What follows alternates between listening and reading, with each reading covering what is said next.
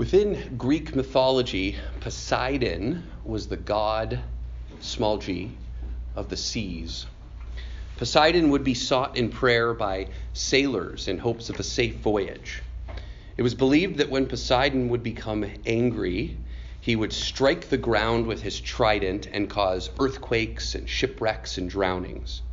Even Alexander the Great resorted to praying to Poseidon before casting a 4-horse chariot into the sea in hopes of appeasing the great Poseidon prior to battle. Zeus was the Greek god of the sky and thunder. His throne was in Mount Olympus. Zeus was revered as a god of gods, a god to whom other gods would bow. He was supreme over the heavens and would have control over the weather. Encyclopedia Britannica says, from his exalted position atop Mount Olympus, Zeus was thought to omnisciently observe the affairs of men, seeing everything, governing all, and rewarding good conduct and punishing evil. Gaia, also known as Mother Earth, was the Greek goddess who created this universe and gave birth to many important gods. Before Gaia came into being, all was chaos and disarray. Gaia came into existence as Earth, and from her came the stars. Sounds strangely similar to Genesis 1. All three of these mythical deities are a testament to Paul's warning in his letter to the Romans that man would become futile in his thinking, and instead of honoring the one true God, would instead foolishly worship and serve the created rather than the creator. Poseidon, Zeus, and Gaia were all sinners. They became prideful and angry. They were exceedingly sexually promiscuous. They had weaknesses. They were not all-powerful. They could not provide a remedy for man's most dire problem, sin. Only Jesus, the God-man who lived a sinless life and provided himself as a sacrifice, could rise from the dead and plead his own blood to the Father, and thus rise to the title King of Kings and Lord of Lords. The title of our sermon this morning in Genesis 1, verses 20 through 25 is Sultan of the Seas, Sovereign of the Skies, Lord of the Land. Look with me at verse 20. And God said, let the waters bring forth abundantly the moving creature that hath life. So first, the land produces vegetation and trees and plants. We looked at that last time. And now God commands the waters to produce. Is there anyone that you've ever run across that whenever they speak, everyone seems to hush and listen? In fact, they command their audience's attention, whether that be an audience of one or a room full. It may be someone who rarely speaks, or perhaps someone that is extremely intelligent, or just enjoyable to listen to. We all know these people. We've met them. They command our attention. I think this phrase here in verse 20 is interesting. And God said. God's words are more than profound. They are more than intelligent. They are more than enjoyable. They do more than inspire. They do more than simply bring about emotion in an individual. They even do more than simply proclaim. They corporealize. They bring about an effect. They actualize. They materialize. They bring to fruition. God's words act. They accomplish. They are the mechanism by which anything comes into being and subsists. They convey life. They generate laws of nature, they supersede those same laws, as evidenced in Jesus' phrase, peace, be still. Through God's words, a soul is born. And by the words of God, anything that he wills is most certainly accomplished. And God said. And what did he say? Let the waters bring forth abundantly. Literally, let the waters swarm. This is the Hebrew word sharatz. Sharatz. The Hebrew word means to teem or to swarm. And according to the Bible Sense Lexicon, the sense of this word is to move about quickly in large numbers, often with a random appearance. It's like a team or a shoal of fish. The English words used here, bring forth abundantly, is definitely the idea of this word, but the definition is to swarm. According to one Bible dictionary, the word means to multiply or an innumerable multiplication. So the waters were to multiply or to swarm with an innumerable amount of what? Of sheretz. That's the Hebrew word. The water was supposed to sharatz with sheretz. Literally, it was supposed to swarm with swarms or swarmers. Sharatz is the verb to swarm, and sheretz in Hebrew is the noun, which is a swarm or swarmers. The word is not only used in the Old Testament of fish, but also of insects and reptiles. And it's, according to one Bible dictionary, anything that moves in large numbers. So, and God said, let the waters swarm with swarmers. There was something very distinct, however, about these swarms or teams or shoals. Did you notice what was distinct about them in the verse that we just read? Something that up until this point, in the creation narrative has been non-existent when it comes to created matter. They were alive. They were creatures with life, living creatures. This is the first time that this word appears in Genesis. It's the Hebrew word nephesh. And the word goes on to appear about another 752 times in the Old Testament. The meaning of nephesh is multifaceted and is translated as life, soul, person, and living most commonly. And the Hebrew word chai is here as well. The Hebrew word chai means living or alive. So the passage could literally read, let the waters swarm with swarming, living lives. That's the Hebrew. Let the waters swarm with swarming, living lives. And God said, let the waters bring forth abundantly the moving creature that hath life. Let the waters swarm with swarms of living lives. But we understand the nuance from the context, and so it would be better translated, let the waters swarm with swarms of living creatures. And so God calls forth the waters to bring about fish. And oh, did he create a lot of fish. There are billions of fish in the sea. Some estimates say trillions, even up to 3 to 5 trillion fish in the sea. There are so many fish that as I researched it, many say that it's impossible to even estimate how many fish are in the sea, especially because some go to such great depths that no human can reach those depths to provide an estimate. One article on fish in our ocean described one of God's creations, recently discovered actually.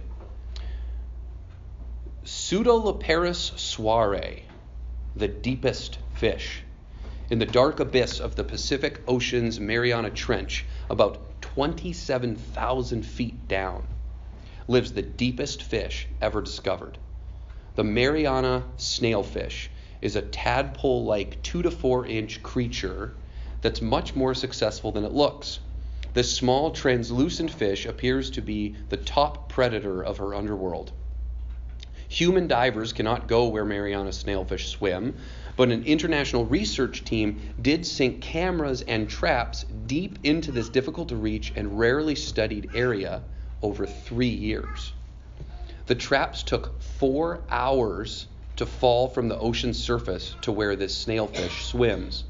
When raised, they held healthy, well-fed snailfish, and the camera footage had captured their deep-sea activities.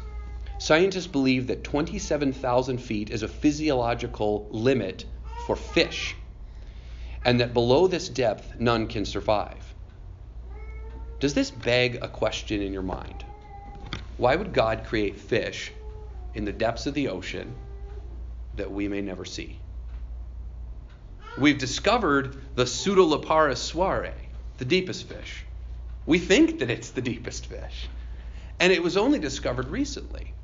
And so why would God create fish in the depths of the ocean that we might never see? For his glory. The psalmist says the heavens declare the glory of God, and the firmament shows his handiwork. Isaiah says the whole earth is full of his glory. And we must give him glory for his omnipotent power that cannot be matched. Our gripes and complaints and doubts about our Creator really seem insignificant and petty when we consider just the wonder of the sea, of the fish in the sea. God will be glorified. Every time a new discovery like this comes about, he is glorified, and we must give him glory. What unsurpassed knowledge and creativity contained in the mind of our God, the Sultan of the seas. Look at the second half of verse 20.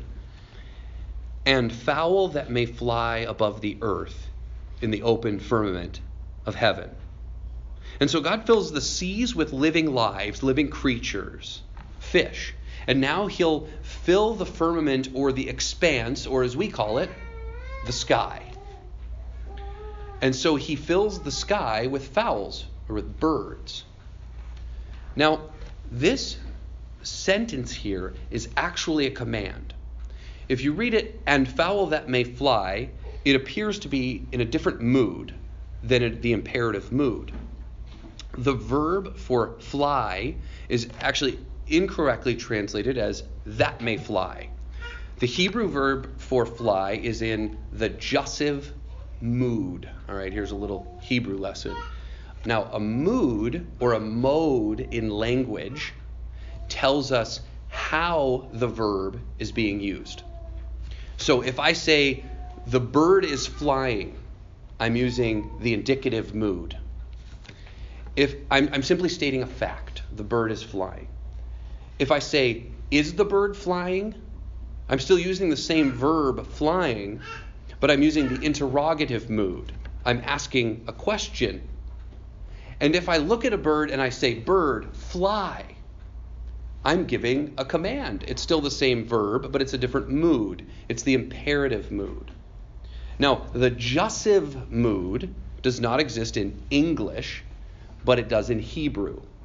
And the jussive is like our English imperative mood. And so it is a command.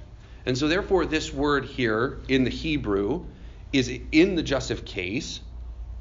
God is actually issuing a command. Let the birds fly rather than fowl that may fly. So it simply parallels the previous phrase. So he says, let the waters swarm with swarmers that are alive, and let the birds fly. And this coincides and agrees with the rest of the creation narrative, where God is continually commanding things to come into existence. So he commands the birds to come into existence, and he commands the fish to come into existence. Let the fowl that may fly, or let the fowl fly above the earth in the open firmament of heaven. Now, Don't let this creative act pass you by. Don't let the creative act of the birds pass you by. I say that because even in preparing for these sermons in Genesis 1, it is very easy to write an explanation, do a little bit of studying, and then move on to the next verse. And I would say it's easy for us to do that when we read our Bibles as well. To just simply read it, we know it, we've heard it, it's old news, and we move on. But please don't let what God created here pass you by like a bullet point in a Sunday school lesson. God invented birds. He came up with them. Consider one commentator's description of birds. It is truly astonishing with what care, wisdom, and minute skill God has formed the different genera and species of birds, whether intended to live chiefly on land or in water. The structure of a single feather affords a world of wonders. That's evidenced by my children, who anytime they see a feather, they want to pick it up and hold it and keep it and bring it home, and even sleep with it.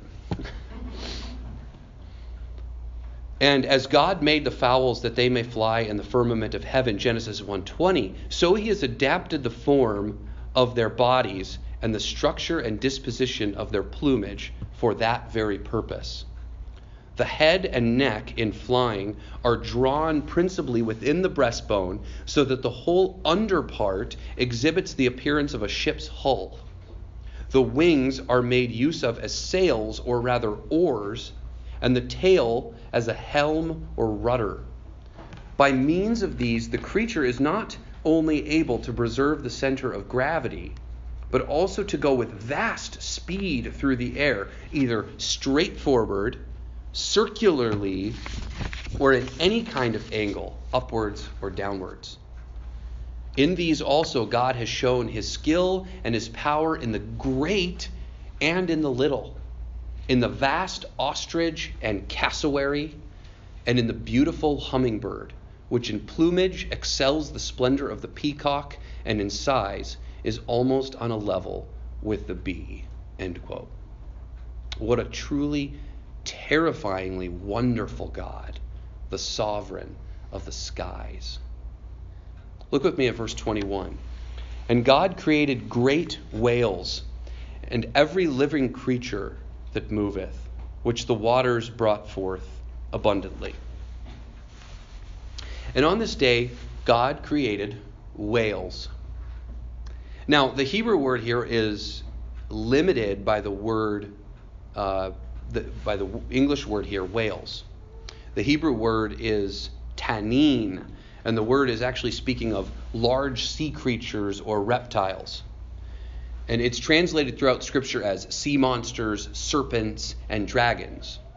So it's used narrowly here as whales, but it actually has a much more general sense to it, and is inclusive not only of whales, though they are in view here as large sea creatures, but using the word whales is too narrow in this context. So here on day 5, God creates crocodiles, large snakes, certain kinds of dinosaurs, sharks, and yes, whales.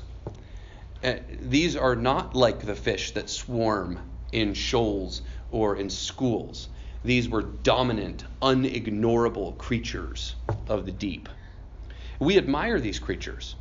We view them in museums. We take whale watching tours. We marvel at snakes. We marvel at dinosaur bones that have been reconstructed to show their form. These creatures are the subject of many fables like Moby Dick.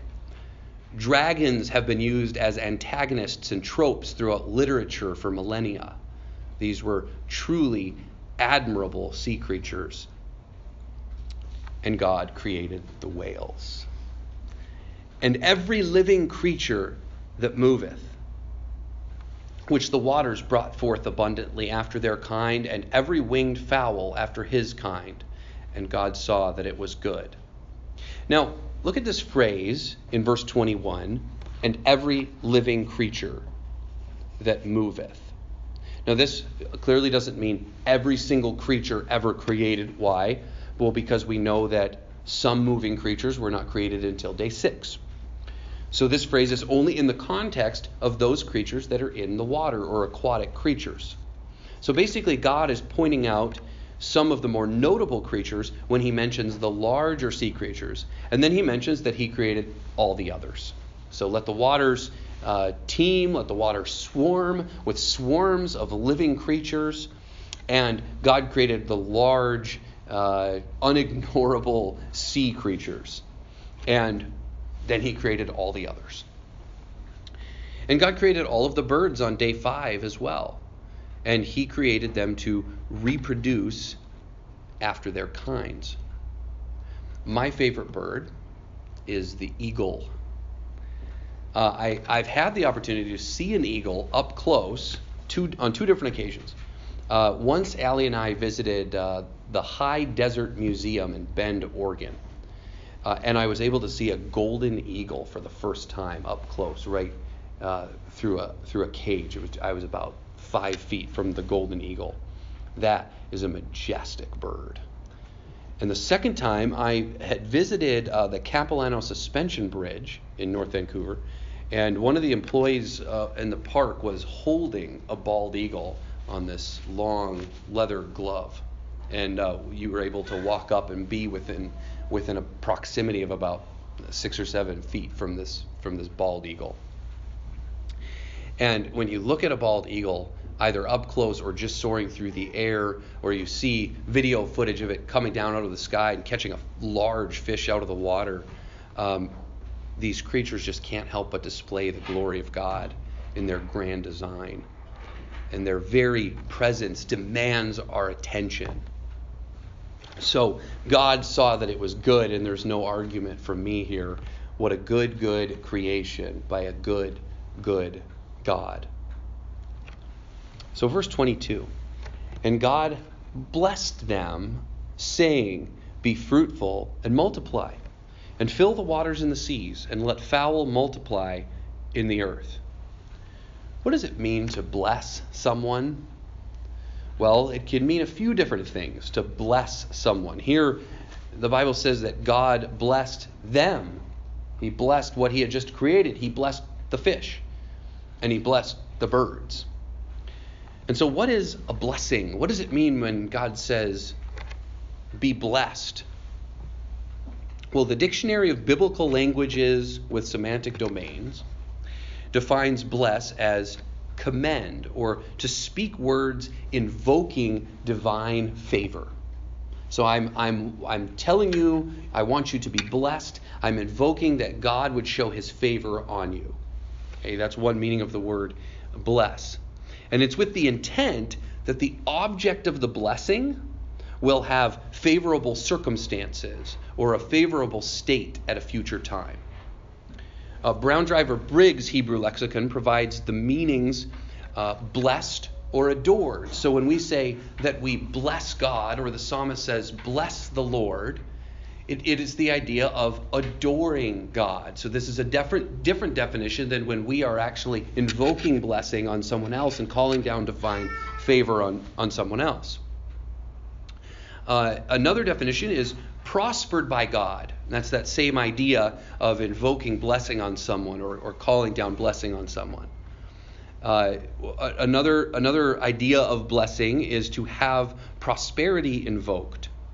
And still again, another definition of blessing is the idea of gratitude. You might give some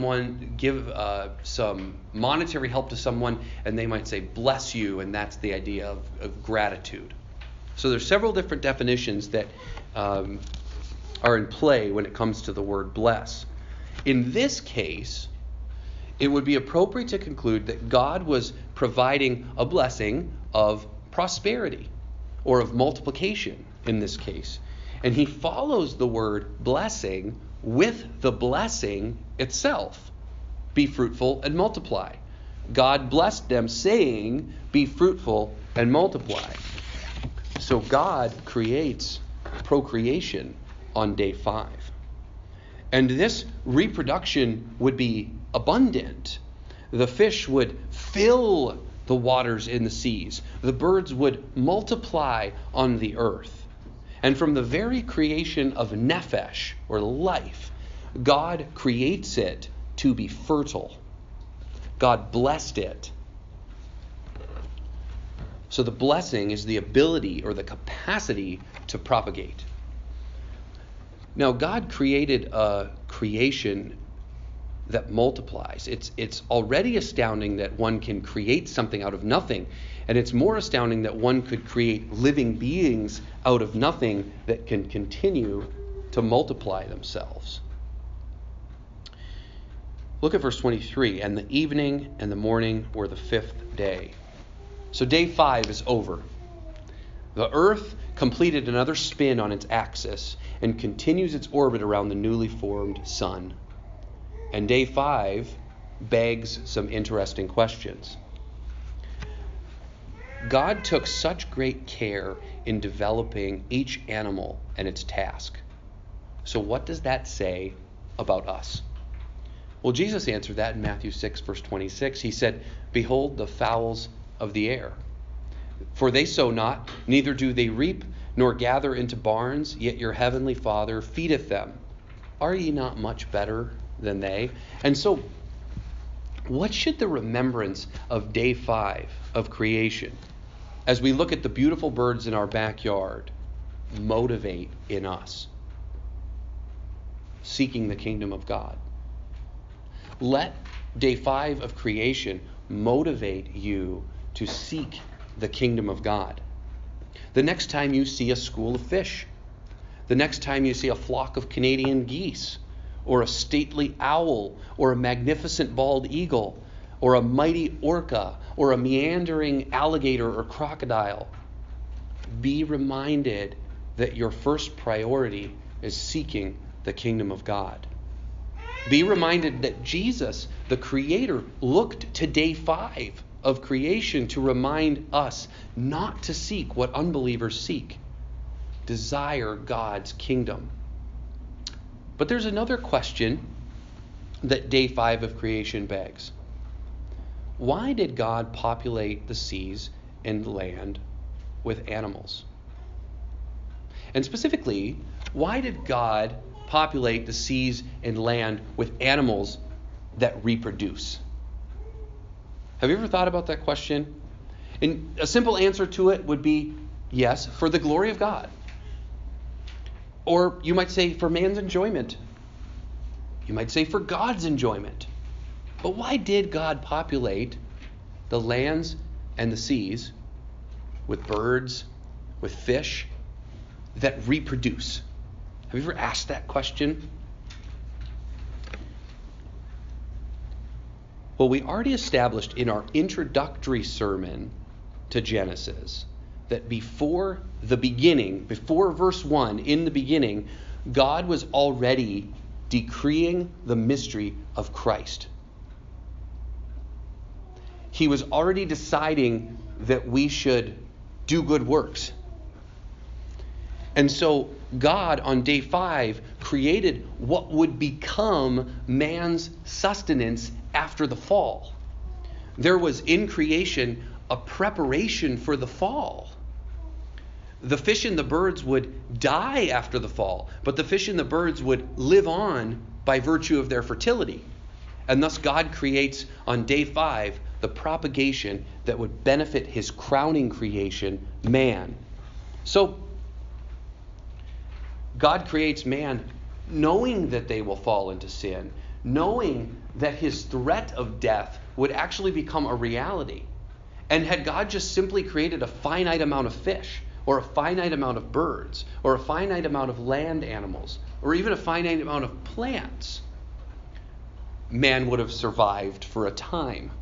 But God was, since he was already preparing Christ to come to earth and die prior to the beginning, here in creation, he makes preparation for man's sustenance after the fall. Look at verse 24. And God said, "Let the earth bring forth the living creature after his kind, cattle and creeping thing and beast of the earth after his kind."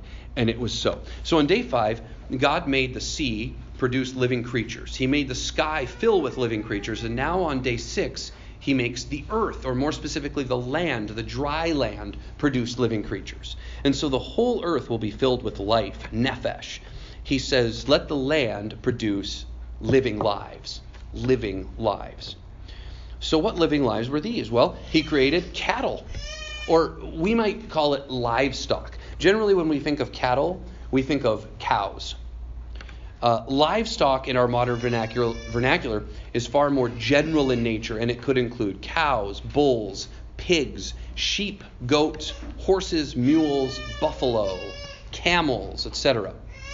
These were essentially animals that are raised for the use or pleasure of humans, according to Encyclopedia Britannica. The Hebrew word is translated throughout the Old Testament over 100 times, mostly as cattle, animal, or beast. And the word also could have encompassed many other kinds of animals. But here when he says, and God made, or let the earth bring forth the living creature, the cattle, these are generally animals that could be domesticated. Animals that could be used, that man could use for farming or for transportation, or for raising for food. The other class of animals that God created were, look here in verse 24, creeping things. Creeping things. Sounds kind of creepy. What were these? Well, this is the Hebrew word remes. Remes. The Hebrew sense lexicon describes the sense of remes as a small moving thing, or small animals, including reptiles that move along land or water, possibly by creeping. Hence, creeping things. So these were small animals that seem to creep. And one could also say that they move along the ground. These could be lizards or other reptiles. They could denote the creation of insects, such as caterpillars or spiders, which are definitely creepy. They are small animals like reptiles, rodents, and insects, creeping things. And then there's a third class here in verse 24 of animals, the beast of the earth. The beast of the earth.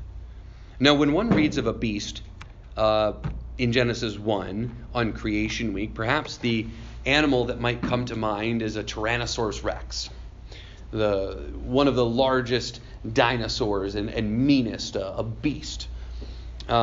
Indeed, large dinosaurs were created here on day 6 when the beast was created. But the term is much broader than that. These would be any undomesticated large land animals. So in view here would be bears, lions, dinosaurs, hyenas, wolves, elephants, etc. Animals that we might look at and say that's a beast. So verse 24 covers these 3 classes of animals, which cover all the different types of land animals. You have livestock, you have creeping things, or small animals or insects that move along the ground, and then you have the beasts of the earth, large, wild, carnivorous, undomesticated animals. One commentator summarizes the verse this way: probably 3 kinds of animals in 24 are broadly what we should call domesticated animals, small creatures, and game. Chrysostom in the 4th century said this: it wasn't simply for our use that he produced all these things.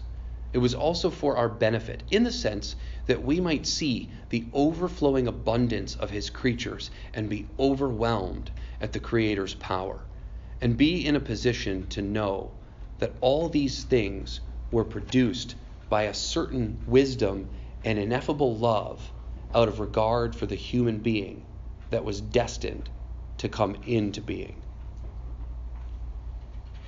Verse 25, and God made the beast of the earth after his kind, and cattle after their kind, and everything that creepeth upon the earth after his kind. And God saw that it was good. And in these beasts, in these creeping things, in these livestock, what magnificent design was displayed by our God, the Lord of the land. I hope that you are as excited as I am to look next time at God's crowning creation, man and woman. But until then, I leave you with this.